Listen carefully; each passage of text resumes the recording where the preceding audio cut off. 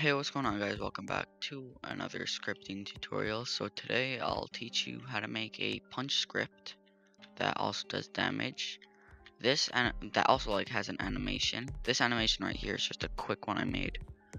I'm a lot better at animating, but yeah, I guess we could get started.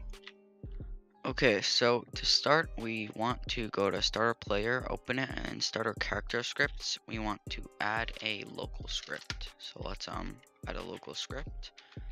Then we can remove print hello world, and now we could start. So let's start off with making some shortcut things, I guess. So this is how you could control the script. So we'll do if it can do damage, so we'll do that true, and then we'll do the keybind equals F. You could change this to whatever you want, and then we'll do the damage equals 10. So this is how much damage it does, the keybind that you press for it to work, and if it can do damage at all. Then we'll do some locals. So we'll do local plr equals game.players players.local player. So if you don't know what a local is, it's basically just like a shortcut. So instead of me typing game.players.local player, I just have to type plr. That's it. And we could do local mouse equals plr get mouse, open bracket, close bracket. Let's just rename this local script to punch script, and then we could add an animation into it. Hold on, let me animation right there, and then you could put your animation ID in here. So we could continue. We could do mouse dot key down connect function, and we could do that function key. And then we could continue with if key equals keybind here. So basically this basically is the key down thing, and then over here is basically if the key is equals is basically searching, kind of like it's searching. So if it is F, which, well, if it is keybind, which is this, aka F, so you could do this also and just remove this line, but whatever. So if key equals keybind, then we can do local animation equals script dot parent dot humanoid load and animation, and then we could do open bracket script dot animation close bracket, and we could do animation play. And then we could continue with script.parent.right hand dot touched connect function. Then we want to do hit, and then this is basically the damage part of the script. So the damage. So this part is basically getting the animation to play and the keybind thing, and this is the damage. So we could do if hit dot parent dot humanoid and can do damage equals true. Then so right here it's checking if this is equal to true. So if it's true, then we could continue the script. If it's false, then it won't do this part. But then we could do can do then we could do hit dot parent dot humanoid take damage, and then dmg. So dmg is of course this over here. So this is the amount of damage. You could also just add the number in here and remove this dmg line, but it's just easier to configure that way. And then we could do can do damage equals false, and then we could do wait 1, and then can do damage equals true. So let's see, why is there an error thing here? It looks like, oh, that's why. Okay, so there needs to be another end over here. I'm not sure why it automatically didn't put an end, but yeah, so there should be, this is how the script should look, and I guess we could test it out. So I didn't make an animation for it yet, but it should do damage even if I go up to the dummy and click F, or yeah. So we could come up to him and click F. Okay, looks like we have an error. So this is the error right here. So what is the error in here? We have local animation equals script.parent.humanoid load animation script.animation. I don't see anything wrong with that. Let me copy the original script from my other.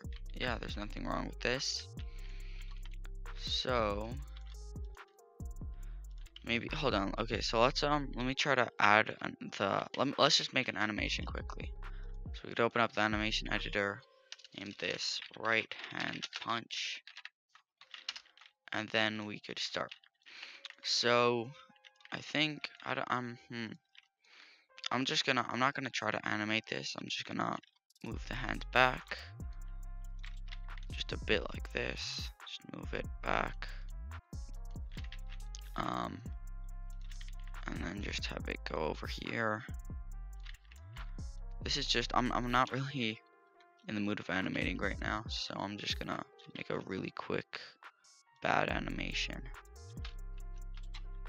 So technically if we space this out a bit more, should be good. Alright, that's a pretty punch, whatever, it's fine. Now we could export it, and we can name this right hand punch. Then we could publish it or finish, whatever, and then we copy this ID, and then we could close the editor. I don't think pasting the animation ID into here would do anything, and it didn't copy. So let me just go to my inventory and copy it. But yeah, as I was saying, I don't think it's gonna do any difference if there's an ID in here, but maybe that is the error. Okay, there, paste it in, and now let's click play or F5. So let's see if it would work now. Okay, the animation plays. That's good. Let's see. Okay, it works. So basically, whenever the character takes damage, it has to, your right hand needs to touch him, I guess. Because let's say you're standing over here and you punch him, it's not gonna work because it just doesn't work like that. It has to. Basically, in the script, it says if you touch the player's right hand, then it does damage. So yeah, that's kind of the script. Here it is again. I'll zoom in so you could copy it. Now remember, this is if the player can do damage. And then if you don't want it to do damage, you just want the animation, you could change this to false. And then here is the keybind to activate the punch. So let's say I want to activate the punch with G, then I'll switch this to G, but I like F. And then this is how much damage the player takes. And then yeah, so I'll try to explain the script one more time. So we have some locals, so these are like some shortcuts. And then here it's basically checking like when you click your mouse down, and then if like the not your mouse, your button, in which it checks if the button is F, and then it plays the animation over here. And then over here it says if the player basically touches the player's right hand, then basically checks if this is true, and then if it's true, it basically is that if the player touches your right hand, then you'll take damage. So yeah, that is the script. You could copy it. If we I like to do this new thing in my videos, that if we get like a certain amount of likes, then I make the script public. So let's just say there's 22 lines in this, so 22 likes, and I'll make the script public. So yeah, just check if you don't want to type this. It's not that long of a script. It would take like 5-7 minutes. Then you if you want to type it, then yeah, it's only 7 minutes or something of typing. If you don't want to type it, then you can just like wait and check back until we get 22 likes. And I don't know, it might take a day, a few days, but whenever the video hits 22 likes, I'll make the script public. It'll be the first link in the description. So yeah, I hope you guys enjoyed the video. You could check out some more scripting tutorials on my channel, and I'll see you guys next time. See ya.